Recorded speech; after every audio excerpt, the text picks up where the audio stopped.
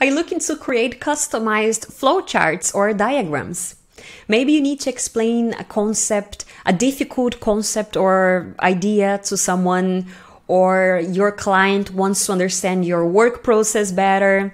These are the types of situations when a flowchart or a diagram are, the best solution, because you can explain a process in a visual way, it makes it easier for someone to understand, understand what you mean, right?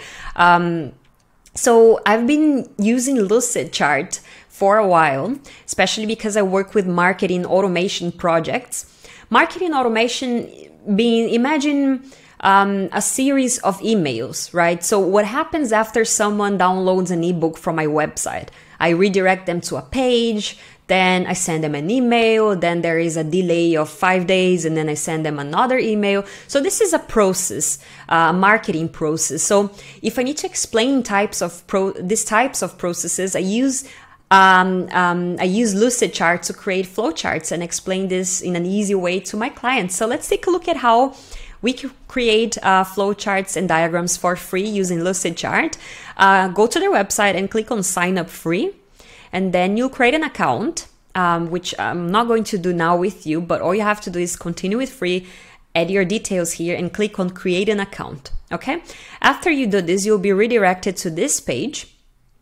Then you have to click on new and then document, which is the first option. Once I am inside of the document, I will be able to create my first flowchart. And there is a few shapes here that I can use, by default, they are here as options that I can use. They will be pushing you to sign up for an account. I think you can create up to 3 free diagrams and export them in the free account. If you need more than that, sign up for their premium account, or you can also keep deleting your documents and then adding new ones as you go. It's really easy to create a flowchart. All you have to do is select how you want the flowchart to appear. So let's say we want to start with a square that represents an action. For instance, user downloads ebook. Then what happens next? I can get this little arrow here and drag it and drop it to whatever I want. I can, do it to the right or to the left, or just a straight arrow, and I'll select another action. So this one, for instance.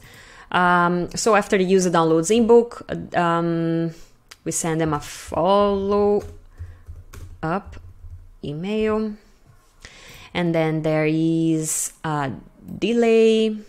See, you just drag and drop things to however you want, really. Then there is a delay of 5 days, and so on and so on.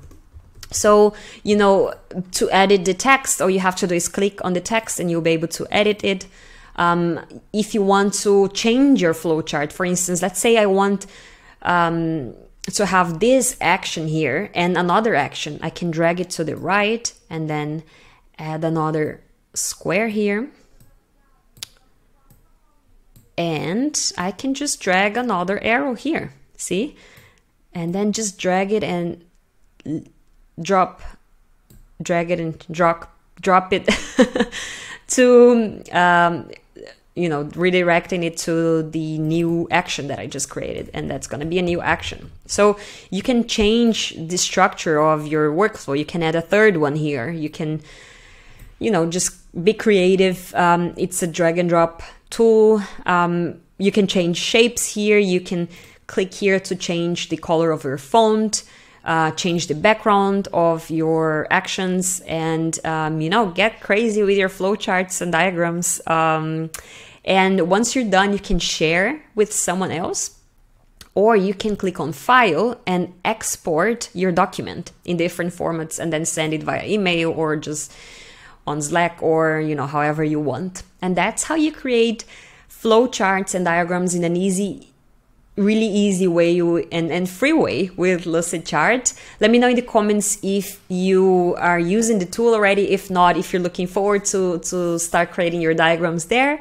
And that's it for today. So thanks for watching the tutorial, and please let me know if you have any questions and if you have any suggestions for new videos.